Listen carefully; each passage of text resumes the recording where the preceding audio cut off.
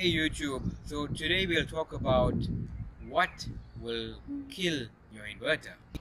So normally in a household there are two types of loads. You have resistive loads and you have inductive loads. Resistive loads have their voltage and current waves in phase, whereas in inductive loads the voltage wave is ahead of the current wave. So what are some of the examples of inductive loads?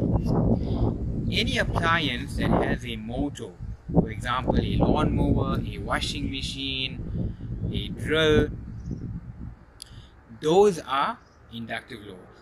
Now on a larger appliance like a lawnmower or a washing machine, when the motor initially attempts to turn, the power demand is up to 3 to 6 times the rated power.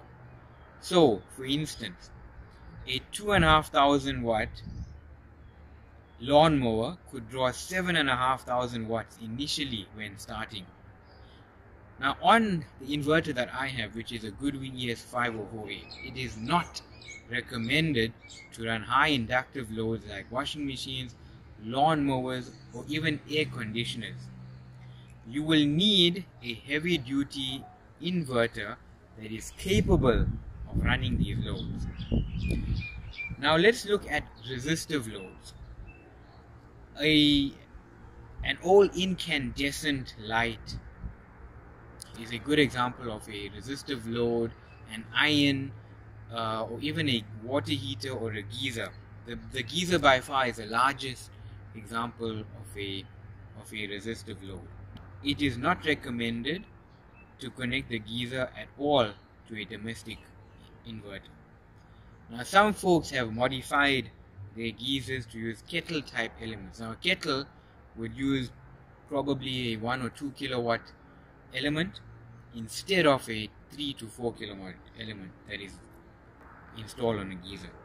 However, in the long run, this will definitely cause more wear and tear on the inverter components, which will reduce the inverter's lifespan. Now in summary, when you are planning out your solar build, consider whether you would like to run your washing machine or your AC when there's no electricity, so you can then procure the appropriate inverter for your use. I hope that you enjoyed watching this video. If you did, please hit the thumbs up button and please subscribe for more content. Thanks for watching.